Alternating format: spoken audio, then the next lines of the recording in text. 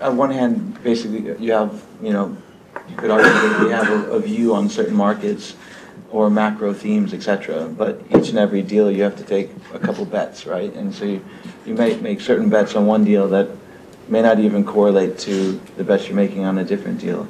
I think it's difficult to make a general characterization across Europe, because I've found over the years that every country in Europe is actually still quite different from one another. And that's not just with respect to, the operating partners or the regulatory or the employment law or all the other variables that come with, the operating business of hotel real estate.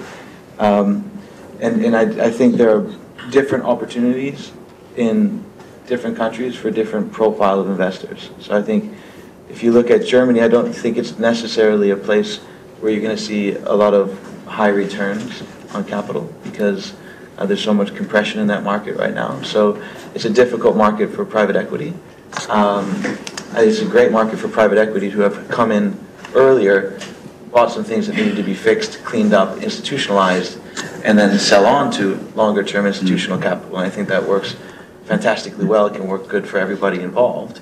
But then if you move on to Spain, which is a country that's obviously evolving with regards to its capital markets, with regards to the consolidation of the industry, and new entrants in respective investor profiles. So it's not just all the talk about SOCIMIs, but it's also institutional investors starting to not only look at urban hotels in Spain, but to actually extend that further on into the resort space, which has proven to be a very resilient sector over the last 5 to 10 years, even through the downturn.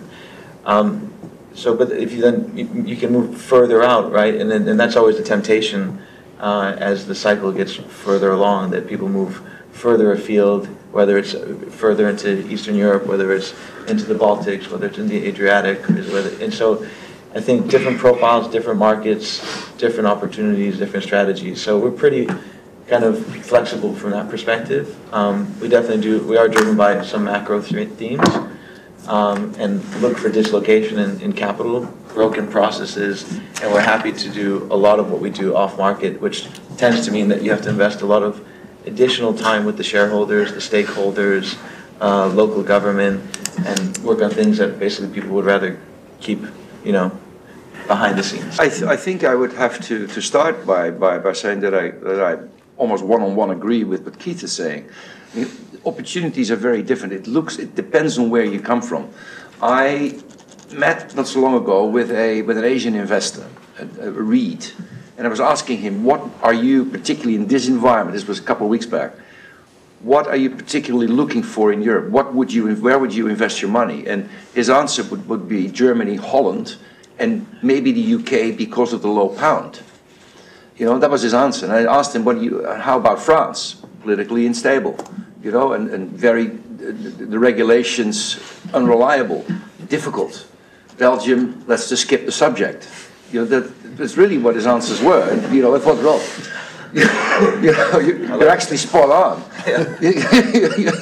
But at the end of the day, there's one of the questions that you will ask yourself: if you put your own money, where would you put it? And it's that Keith has answered it. It depends on what you want your money, what you want your returns to be.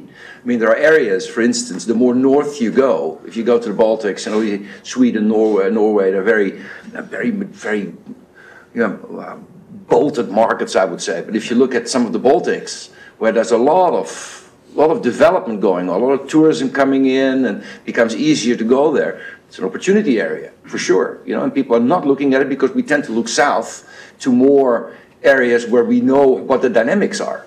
So if you really want to explore, look at a country like Croatia. Yes, we know infrastructure is difficult and a lot of stuff needs to be done, but they did hop on to the EU bandwagon, so they've got a, they actually have access to northern capital, so to speak.